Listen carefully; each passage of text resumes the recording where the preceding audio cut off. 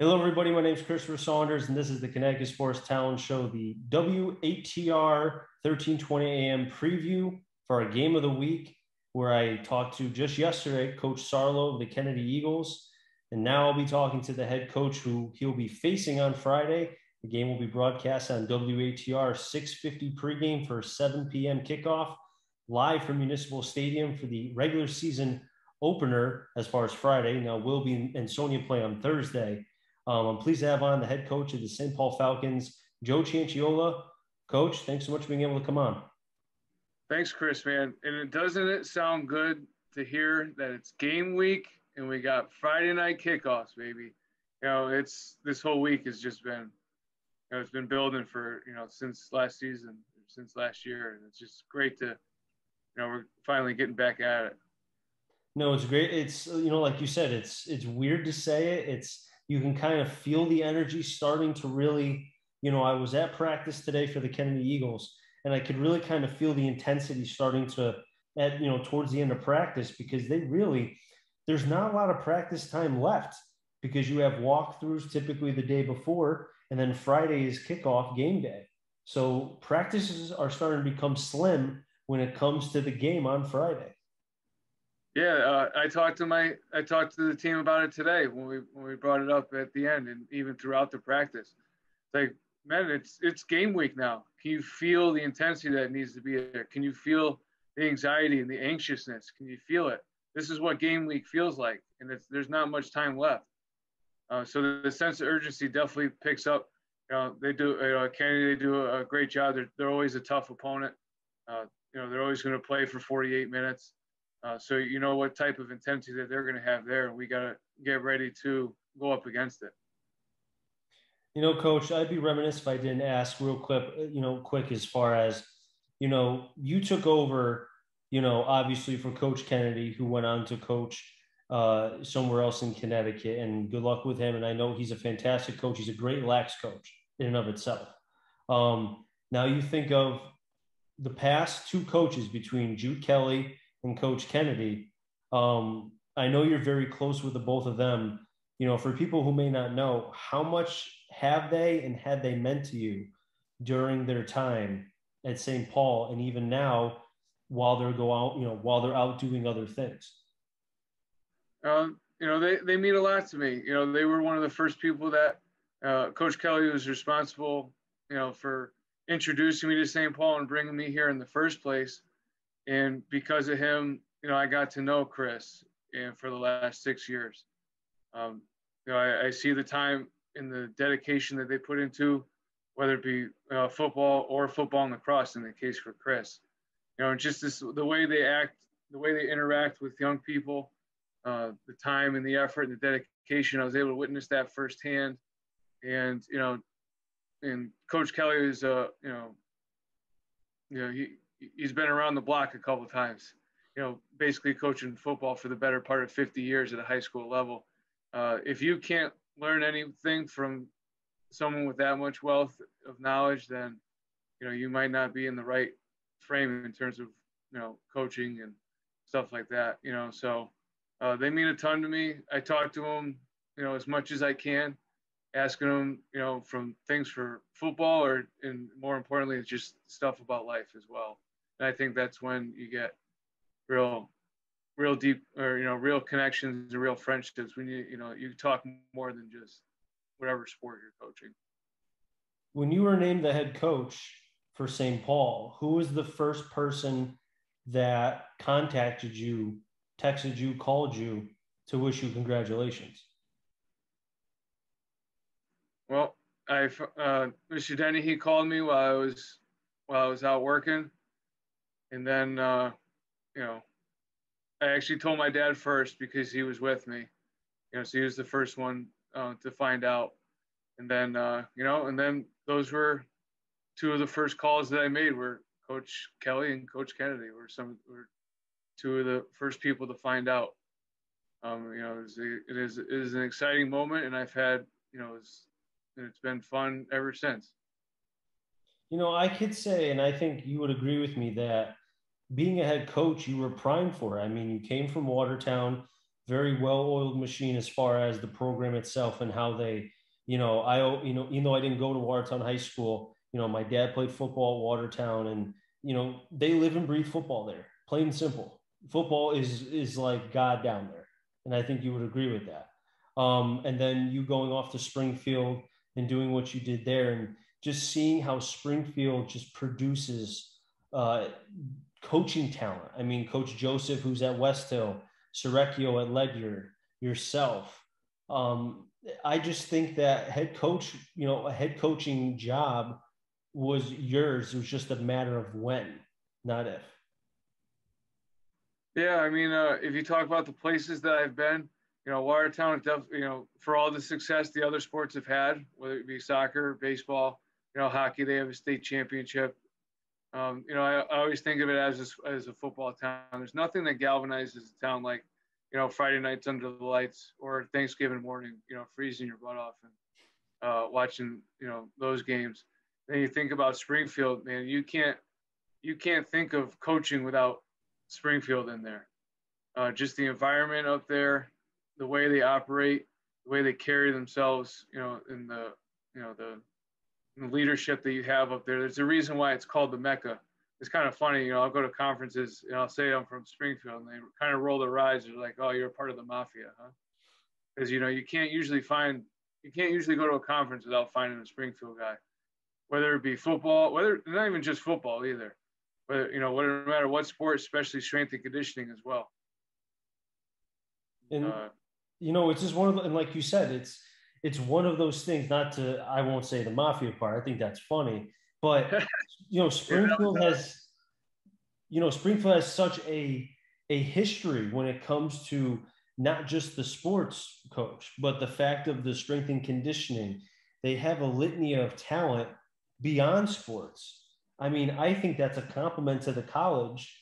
Some people may be jealous, but in jealousy comes the fact of, well, they wish they could have that. Yeah, it's a huge tote to Springfield. They've been doing it for a long time. You look at the NFL kicking off this Sunday. You'll find Springfield people littered all over those sidelines, and as well as this past weekend kicking off college all over the place. D1, D3, D2. You'll find them all over, and some people could wilt under that pressure. Okay, you have Springfield attached to your name. It might get your foot in the door somewhere, but it's still up to you what you're going to do with it.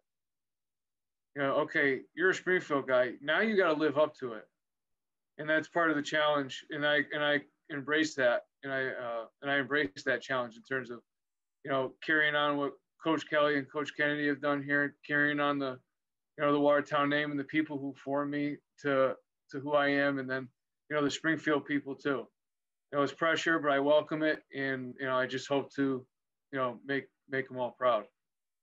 And let's talk about the team. And I think you will make Springfield, Watertown, everybody proud just because of what you've done in your resume in the past and what you'll do in the future, Coach. I just want to talk about as far as the players this year, because you only have a couple players coming back who have any varsity experience. How has it been for you as far as, I mean, have you had to, I don't want to say dumb it down, but kind of go to square one and kind of get grease the wheel, get things back, because there was a lot of time missed because of the lost season last year? Yeah, and it's been a lot of, it's actually, while it is challenging, it's kind of fun and humbling, because that's where you really got to do your hardcore coaching. In terms of, bringing the young and the unexperienced up to ready to play into a varsity game. I think that, and even that OTA period was I called it football 101. We went over what the pieces of equipment are, how to put on, how to hold certain things, I showed them the equipment shed, and, just little things like that you, as someone who's been around football for however long, may take for granted, they may not have ever done it before. And it's been fun to build from the ground up, because I told, when I first addressed the team, I told, get immersed in the process, enjoy it. and be humble when the success comes. Because later on down the line, you'll look at how far we came, and it'll make the destination that much more exciting and that much more worth it. And you speak of the destination as far as the work going into it, and when I think of St. Paul football, and the last time I saw St. Paul was when Jude Kelly was on the sidelines. I think of big offensive line, the triple option, occasionally throwing, but more so ground and pound and just burn the clock, but also bully the team through 3 quarters, 4 quarters. So then that way, late in the game, they were just tired of getting hit. And that's where the offensive line really showed strength in that second half. Are you continuing that at St. Paul without giving up too much going into Friday night's game against Kennedy? As a high school coach, you got to be able to adapt to your personnel. I think, if you may not remember, but when Coach Kelly first came to St. Paul, he was a spread it out, throw the ball around the lot kind of guy. And then, he kind of tapped into his roots back when he was at East Catholic in terms of bringing the wishbone back. I just look forward to, and that's part of the challenges, and that's some of the exciting parts about being, a head coach in terms of adapting to your personnel, right? In terms of having a little bit more balance of an approach, as opposed to leaning so heavily one side or the other. And you talk about the personnel and kind of what you have is, when I watch you guys or when I'm, in the press box or if I'm on the field, is this a St. Paul team that is big or maybe a little bit smaller but athletic? What kind of team could I be seeing on Friday? Well, we have our fair share of of bigger kids. I would say we're probably a little bit more we're a little bit more athletic centered rather than just the 1 foot split smaller kind of mindset. We're a little bit more of an athletic team, so we're going to look to utilize those parts and strengths, while we do have a couple kids with some size. Okay. And then as looking at the main importance, which I think is huge, you need to have a strong offensive line and defensive line. I know that's a position that, going back to high school is near and dear to you, man. Kind of talk to me about, is that a position, both positions, I should say, that group, do you feel comfortable going into week one on Friday with that core, the offense and defensive line? Yeah, I mean, it's funny. We were talking about offense and defensive line, and I was talking to him the other day. If I was born again and I was allowed to play football, I would play offensive line again, because there's no, while the quarterbacks, running backs, wide receivers, the occasional lineman scoop and score, I guess, they score the touchdowns and get the names in the paper. I truly believe that there is no bond like an offensive lineman's bond. Okay, me at the center position, it was, even more full circle. I got to trust the people to the left and to the right of me. And I'm usually a little out in front because they got to set up on me. I think, there's no bond like a lineman bond, just because of how hard that those positions are. Not only do you have to know where to go, but, you also have to perform a little bit more physically than, say, some of the skill position players. And while we do have a young group, we have a young group that's growing and meshing together each and every day of practice, and I'm 100% confident in their abilities to be able to perform on Friday. So looking at what kind of, and I know you spoke a little bit about kind of the players and such and what kind of team you'll be showing, is this going to be, and again, you don't have to share if you don't want to, because I'll see it on Friday and so everybody else. What kind of offense could we see on Friday? It's gonna look a little different than we have the last couple of years in terms of the lining up together and just mushing forward. I'll just say it's a little bit. We're gonna be look to have a little bit more balanced approach. Okay. And then on defense, again, don't have to share if you don't want to. I'd understand that. Trust me. I'm sure people will be watching this trying to get secrets as much as they can. are you going to be, you know, just thinking off of kind of how much I know you, are you going to try to bring the house, bring, 4-3, 3-4, what kind of defense, could you be showcasing on Friday? We're gonna showcase a defense that's gonna control the gaps, discipline, and rally to the ball. So not trying to give up the big plays. Yeah, it's a team defense. Just gonna line up and play team defense. In terms of controlling the front seven and and then taking care of business on the back end. And on that back end, are the corners? Are you kind of telling your corners, or is your defensive coordinator wanting the corners and the safety to be like almost like man to man, be physical with the wide receivers, just so they know, hey, we're here. So that way, late in the game, you never know what that kind of contact early could do. I think some of it too it will be opponent to opponent based on scouting report. How some of their plays are on, different plays are run. But I believe you have to be able to play both. And we've been prepping our guys, getting ready to play both zone and man, because based on game flow situation, you may shift them more than one to the other. So you got to get your players ready for both of them, to both be able to perform in man and zone coverage.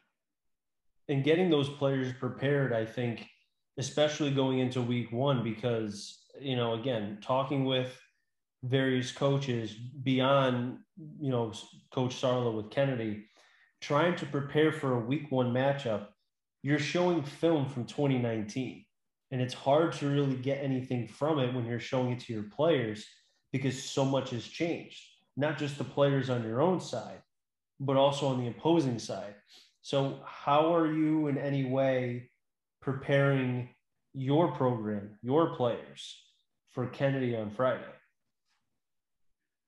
In terms of tapping into those, films from 2 years ago, we look at it while the names and numbers may be different. Coach Cianciolo, who's been there, has done a great job. He's still there, so there's a little bit more. It's a little bit easier to kind of look at compared to if you're in their shoes. You don't know exactly what we're doing because of the playing 2 years ago. You just kind of you almost got to prepare for anything.